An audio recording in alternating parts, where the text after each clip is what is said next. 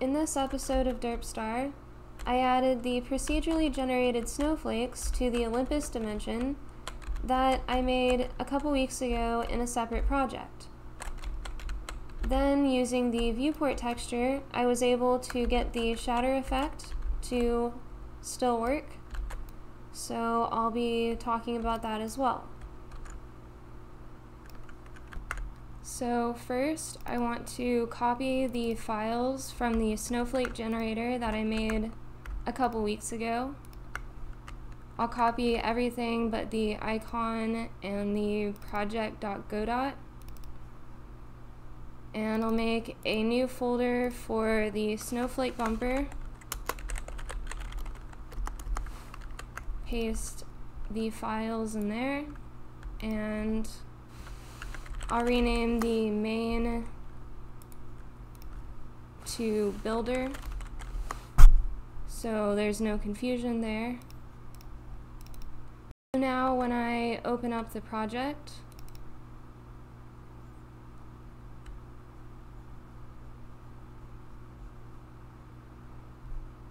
I want to run the snowflake scene by itself first. So when I try to open the main file, it says the dependency is missing. So if you right click and go to edit dependencies, then I can reassign the GD script to the new location. So that's builder.gd. And now if I open up the scene and play the current scene, now the snowflake generator does still work. So now I can add it to a bumper. So I'll rename the builder node, and in the script I'll get rid of the input function so it doesn't redraw every time you click. Then I'll make a new inherited scene from the bumper ship base class and save that in the snowflake folder. Then set the starting health and points value. Then I'll drag the builder scene as a child of the bumper, and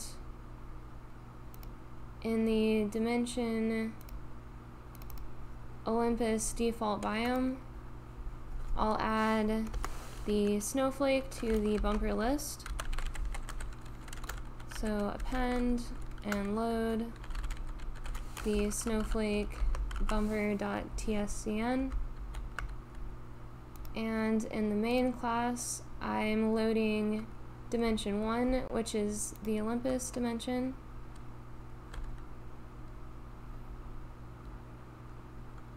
So now it's throwing an error because it needs the collision shape to do the shape casting to make sure that the bumper can spawn. So I need to add a collision shape. So I'll add a collision polygon 2D to the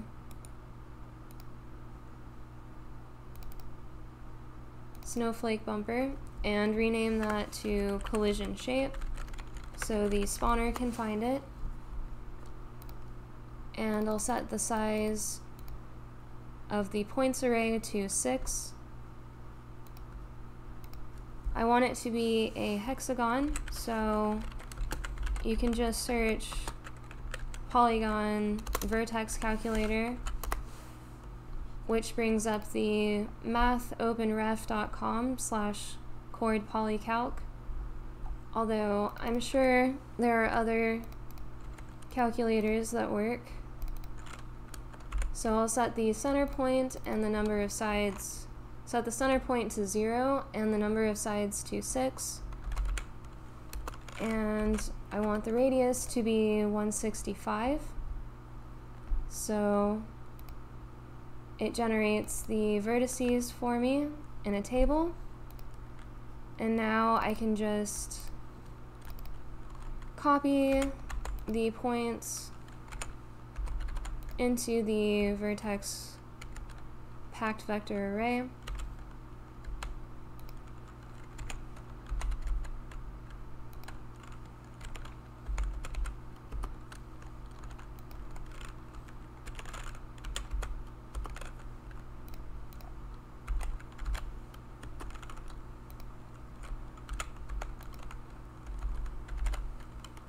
And as you can see, it forms a regular hexagon.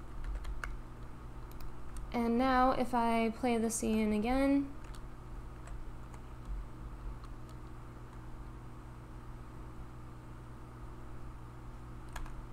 it does actually spawn the snowflakes. Of course, they are much too big, so I'll go ahead and make them smaller now. So in the builder class, I'll set the grid size to 30 and the cell size to 3.25.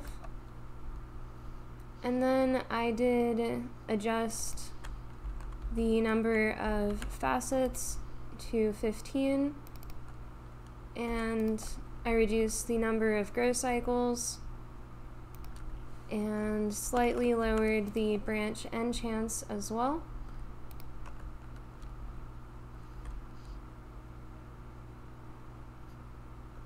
So now the snowflakes are much more reasonable, as you can see, and they have a bit more detail because of the changes that I made. So now the issue is when you destroy one of the snowflakes, it throws an error in the explode function. So to fix this, I'll remove the builder node from the snowflake bumper and add a viewport, SubViewport instead. So just for example, if I add the default icon as a child of the SubViewport and reset the position,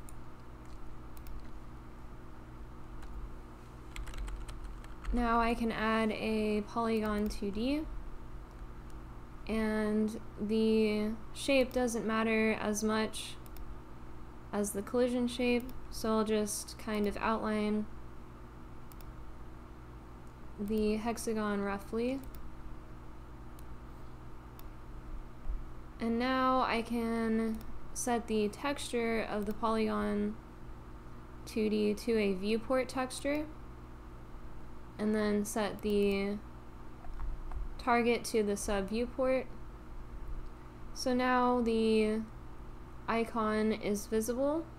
It is cut off though, so you used to be able to add a camera 2D to center the display. That doesn't seem to work anymore though, so since the viewport size is 512, I'll set the icon position to 256, and then the polygon texture offset to 256 as well. So now the icon is centered within the hexagon. So instead of the icon, I'll add a node 2D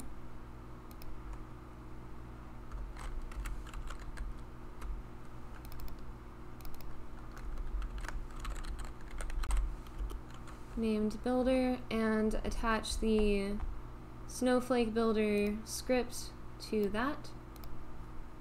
And I'll set the position offset on the node 2D. So now when I play the scene, I should be able to see the snowflakes.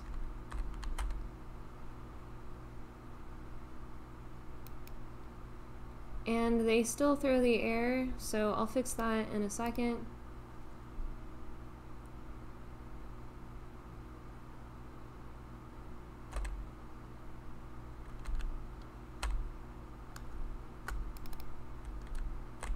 But they do have this gray background behind them. So to fix that, in the SubViewport, I'll enable transparent background. And then I need to rename the polygon to base sprite, which is maybe not the best naming conventions.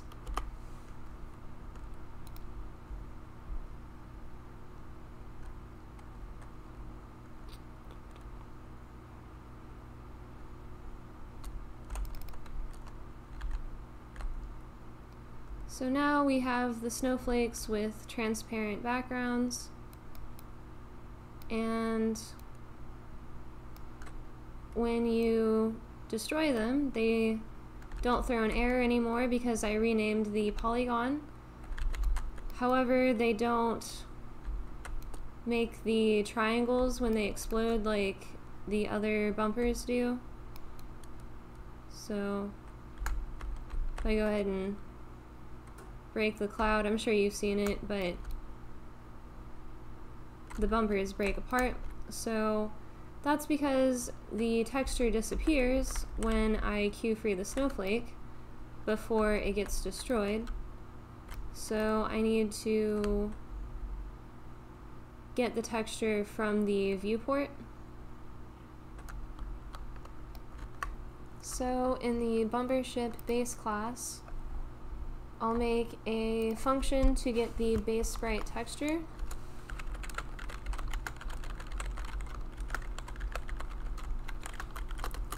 And this will return get base sprite dot texture.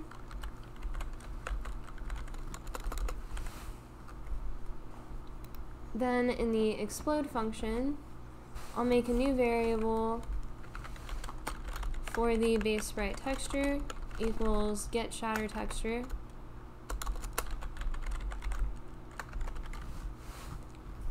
And set all the references to the base sprite texture to that instead. So now everything should be working the same as it was. This just lets us replace the shatter texture with a custom function. And now in the snowflake bumper, I'll detach the base script and attach a new one extending the bumper ship base class. And I'll override the get shatter texture function. So first I'll make a variable for the viewport image, get the SubViewport texture, and then make a static image. Then I'll make a image texture from the viewport image. So use create from image. So now it can be used in a sprite or polygon 2D. And now when I break the snowflakes,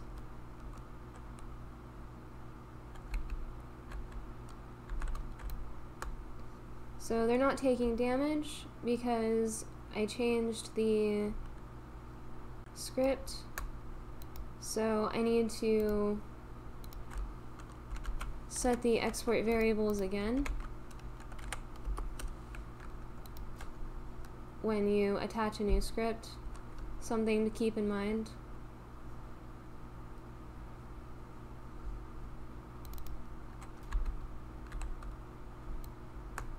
And now the snowflakes take damage and break apart when they're destroyed. So I think that looks pretty good. But that's all for this episode of Derp Star. So thank you for watching and have a great day.